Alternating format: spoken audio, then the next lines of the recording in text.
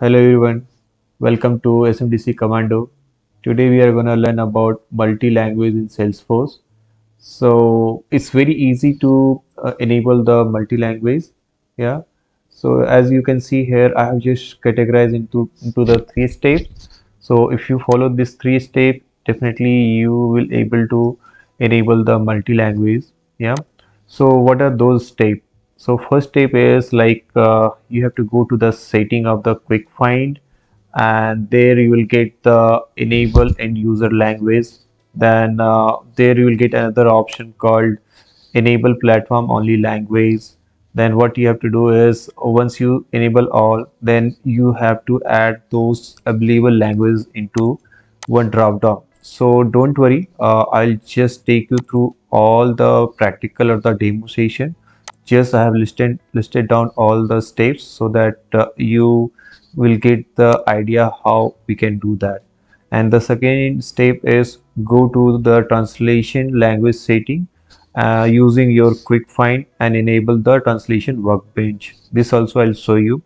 And the third step would be, and the final step would be, open any user record or your user record and update the language as Spanish or any language whichever you are going to convert. So while doing all this, we have some consideration. We'll talk about that as well. So what we can do now is like we'll just go to the our Salesforce environment, whether it is your developer sandbox or sandbox. Yeah. So we'll do all this here. So whatever I have mentioned, this demo step, I'll just take you through because I don't want to waste much time on the theory part. But yeah, I'll just highlight those theory while doing the our demo. So let's jump into the demo session. So here you can see like already I have logged into my developer sandbox. Yeah. So what you have to do is you have to go to your quick find and type there called like language, the first step which I've just mentioned. Yeah. So if you see here, you will get the option called language setting. So once you click here, you will get two options called enable end user languages. So this is like default language which Salesforce provides us. Yeah. I'll just explain you later once we'll show you the UI. And the second one is like enable platform language only, and no default translation are provided for platform only language. I'll explain you both, don't worry. So you can see which all languages support comes under this two category. So I'll take one example here of Spanish language of the first one, and the second one I'll take the Hindi language, and I'll just try to show you how to convert that. So once this all available language comes here, then you have to select all and add into this part and save it. So this would be your first step. So once you are done, then here you can see another option is there under the translation workbench. Go there, that is our second step, and here you will get an option to enable this. So just enable the same. Yeah.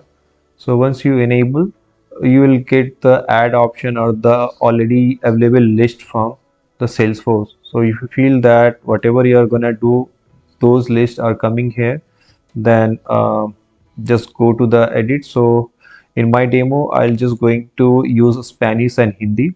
So I'll just go and activate this for now. Yeah.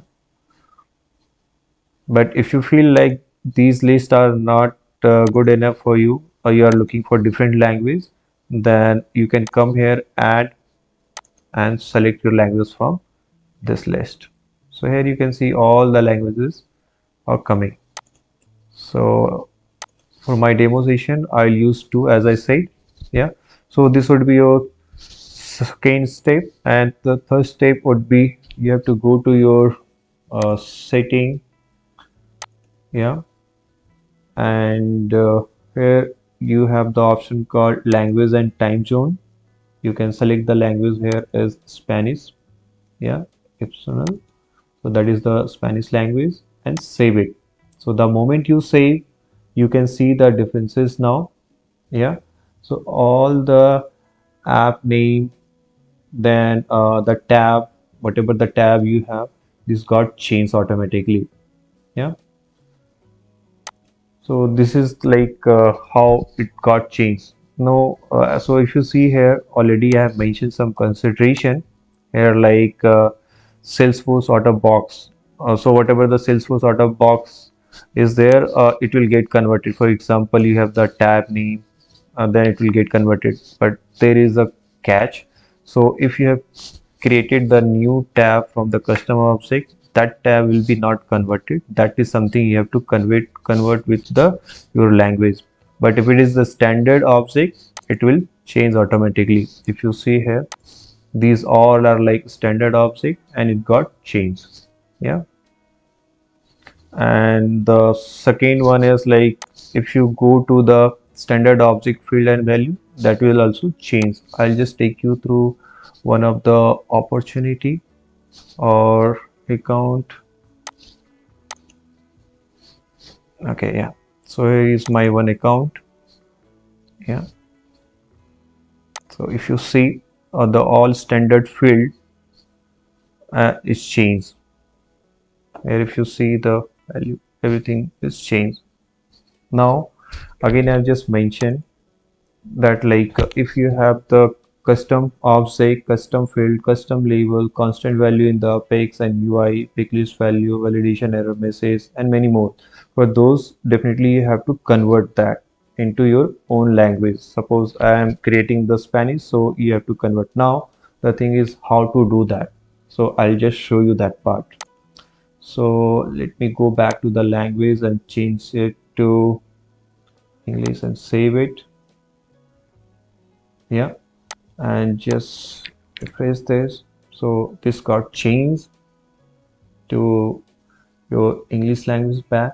Now I'll just show you to how you can add the some of the validation error and display on the UIL Spanish. So again, the same you have to do is the third step is translate. Yeah, so under translation workbench, you have the option called translate. Click here. Yeah, so once you click here, you will get the language selection. So select the Spanish, and what you want to do, you want to use the validation error message where on account. So for the saving the time, already I've just converted this and converted this value into Spanish and added here. So either you can use the Google Translator and just copy paste and save this. So once you save, what you can do, again you go back and change the language from English to Spanish and save this.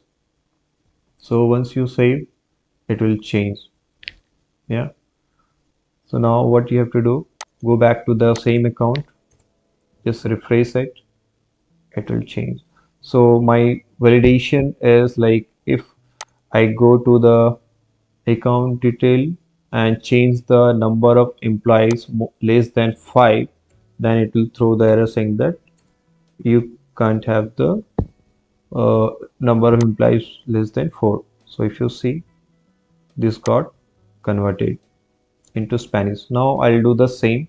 I'll add uh, the same message into Hindi. Yeah, and show you how that UI will look like, because while translating into the Hindi, by default Salesforce won't give all this app name change, not only app, the tab name change as well. But if you have the standard language called Spanish, French and all, those languages supported by Salesforce, so by default Salesforce will change all the standard feature automatically. But in case some local language or other country language, something that you have to translate manually.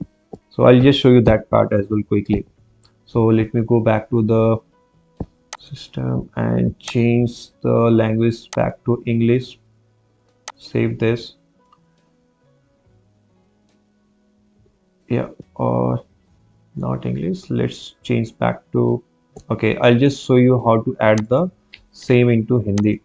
So translate, go back to the translate only and select the language called Hindi. So here if you see the validation error message is same. Now already I had just converted into Hindi into this message to our Hindi language. Yeah. So once you are done, again go back to your current user language change and change to Hindi is fine for Hindi. Yeah. So here we are. Save it. So once you save, you can observe that this all only change. So whatever the value you are changing here means changing into Hindi is these all are like setup or platform only. So if you see the second option is like whenever you enable the platform only language, then it will just change the platform only language. So no default translation are provided for platform only change. So here you can see there is nothing changed. Yeah, so it's coming as lead is coming as leads only, task is coming as task. But if you change into from English to Spanish, it will change automatically, but from English to Hindi it won't change automatically. Something that is something you have to translate.